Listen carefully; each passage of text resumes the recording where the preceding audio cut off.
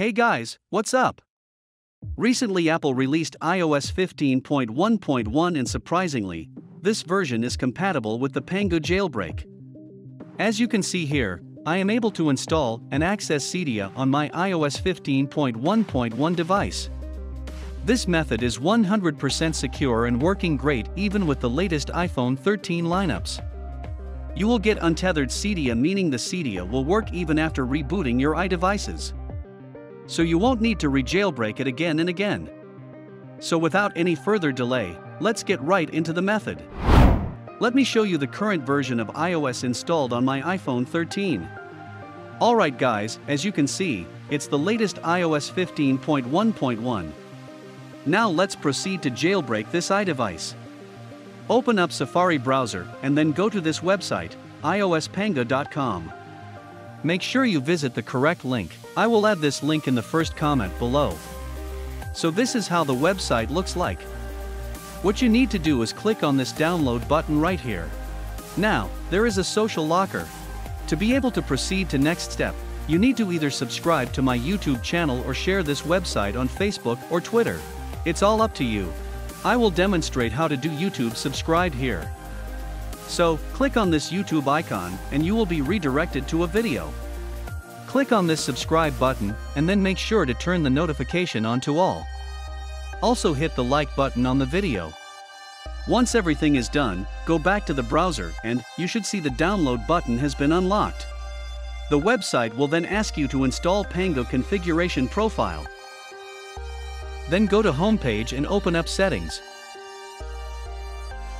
Here, you should see an option named Profile Downloaded. Choose this option and then click on Install button. Now enter your passcode. Then click on Next and choose Install again. Finally, choose the Install option one more time.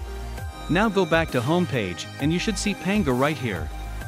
Go ahead and open it up. Here, it will show you the current iOS version running on my phone. Finally click on this jailbreak button. Alright guys, Pango has begun the jailbreaking process, and it should take around 2 to 3 minutes to complete the process. So I am going to just fast forward this part. Alright guys, the process is almost done. And there it is, jailbreak has been completed and now it's giving me option to install Cydia. Then go back to home screen and you will see Cydia being installed on your device. And it has been installed successfully.